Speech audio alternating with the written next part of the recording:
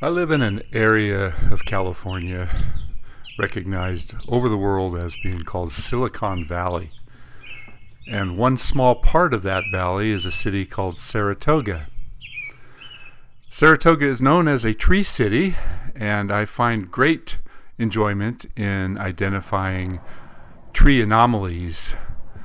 I also find a lot of interest in looking at the selection of trees that were put in that are designated as what are known as street trees. A street tree is a species of tree that is put between the asphalt and the sidewalk in that little tiny narrow strip. Well, this tree that I want to talk about here is called the Modesto ash. And Saratoga planted lots of Modesto ash trees back in the 50s.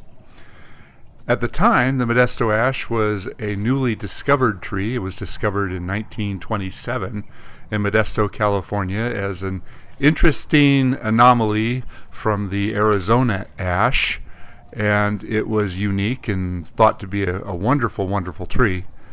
But there are a lot of problems with this tree, and as they developed over time, came to be recognized as a tree that's susceptible to a disease called anthracnose. It's a leaf disease.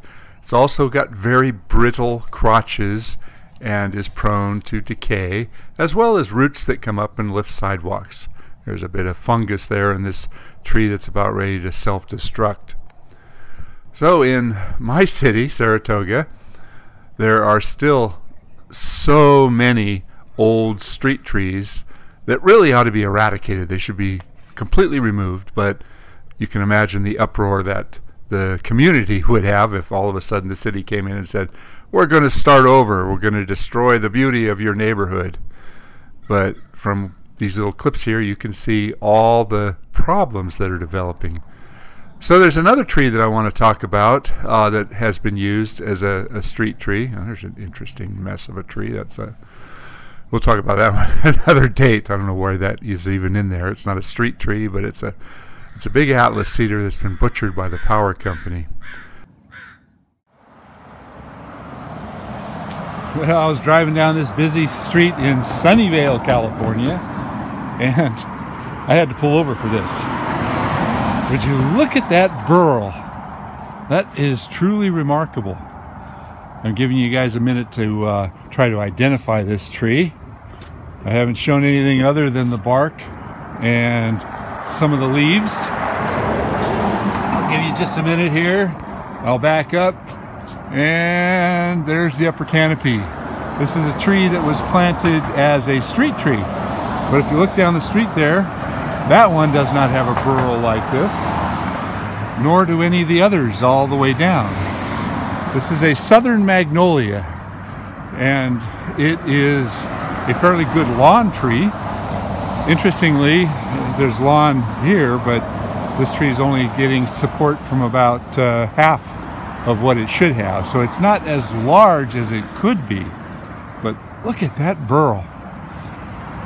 Now, I've milled magnolia a few times, and it's kind of a dull, not even a real pretty color. It's sort of almost a gray wood. It's a sound wood. It holds up pretty well, but there's nothing magnificent about it. But burl, on the other hand, when I see something like this, I'm always perplexed, because someday it's going to break the sidewalk. Someday the city's going to say, let's get rid of that damn thing. It was hit by a vehicle at one time.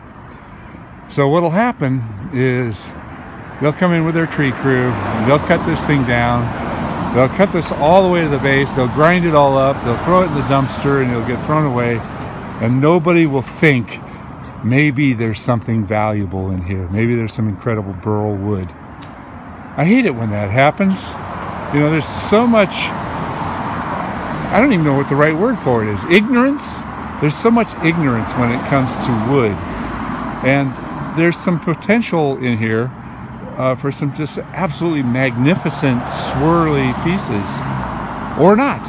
I've never seen what magnolia burl looks like, but any burl wood has swirls and different types of grain configurations And sometimes you can do some interesting things. Even if it's not a pretty wood, you can often stain it or dye it or get some real character out of it. And I'm not saying to cut the tree down, but eventually it's going to go. And if you look down the street, this is what a magnolia root system is more consistently like. It's, you know, I've cut down some big magnolia trees where the roots have been like this over the entire yard. And if you look at this, you can see roots are coming up over here, and this whole lawn is raised up. And if you were to extract the sod, all you would see would be roots like this over this entire area. So a lot of people end up hating these trees because of the damage that they do to their yards. And to give this tree a little bit more room, they did a reduction in the sidewalk size rather than grinding out all these roots. And I see that a lot. Sometimes they'll come in, the cities will come in with stump grinders or root cutters, and they just obliterate the entire root system. But they were quite a bit more respectful on this tree. They gave it a little bit of space.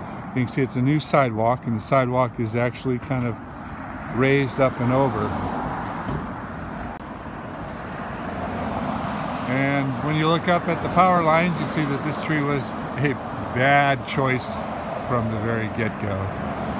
Why would you plant a giant species underneath the power lines? There's one that's lacking in water, and it's not doing too well. And adjacent to it is a relatively healthy looking tree. Both of these trees are in about the same type of environment. I'm going to guess that the tree on the right has more of its root system underneath the asphalt, and it got real hot and real dry. There's rocks over in that area. This area has more of a natural dirt and irrigated area. So the southern magnolia needs a lot of water. So if you're in a dry environment, don't plant the southern magnolia. You know, its botanical name is Magnolia Grandiflora, and it has big, beautiful white flowers. But most people end up hating this tree. And it's green all year round, but it's also ever shedding. And because the flowers are so big, it drops all the petals and all the mess from the flowers. The leaves are constantly dropping.